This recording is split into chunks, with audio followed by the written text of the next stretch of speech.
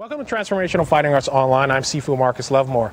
Today we're going to go over some intermediate footwork of how to translate power from integrating your push shuffle to your punch.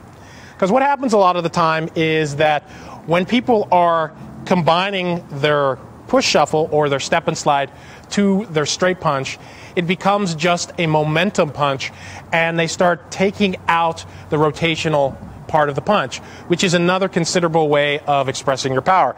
So what we're going to try and do is collide all of those things together, that 3 to 2 to 1 concept, okay? So because what happens is when you're push shuffling, you're push shuffling and then you throw your punch, what happens is a lot of people, they just push shuffle and throw that punch. What I want you to do is be able to throw the punch and rotate. To get that rotation into the movement, to stay in accordance with the push shuffle and hitting either at the same time or before your front foot hits the ground. And if you're a little bit confused about that, please go to the straight punch video and the push shuffle video before you start looking at this, because then you'll understand how to put these pieces together. Once again, if you're just moving forward and just throwing that punch, right, that rotation's not there. And how to do that, to get that rotation in the middle of your movement, you want to get it in mid-air or as your front foot lifts off the ground. Or what happens is you basically get rid of about 30 to 40% of your power. It's basically like the snap at the end of your punch. So what we're going to do is show you some footwork and a footwork exercise in order to practice that so that you get that hip rotation in midair. Because if your feet stay forward, what happens is your hips lock into place. So what you need to do is be able to rotate your hip as you move. How do you do that? You unhinge your feet.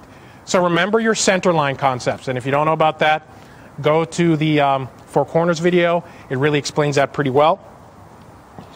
Keeping that center line and keeping one foot on the other center line and the other foot on the other side of the center line. Basically, the center line should go straight through you. When you step forward, and just do the step and slide right now so you have a little bit more control, I want you to step forward, step, and see how my feet turned, and then rotate back to your original on-guard stance, and then step and slide back. So, once again, step. See how my feet are pointing in this direction? What I don't want you to do is get on your tightrope when you do that, okay? Otherwise, you'll be able to throw your straight, but you will limit your cross ability from this position. See how far back my hip is? It's only when I open up this hip that I'm able to rotate through that once you throw that straight, okay? Once again, step, there you go. Once you get that, and you can do it in more of a push shuffle kind of manner, bang, staying over your center. Remember, we're not trying to throw the hip forward. We're not trying to throw the hip forward. Stay over your center. So what it looks like sideways, right? See? You want to land very solid because you have to hit something eventually, okay? Once you get that, and you can practice that over and over again, I highlight once again that number 500. It's a great number to practice every day. Once you get that, I highly recommend adding a punch to that motion. So what does that look like?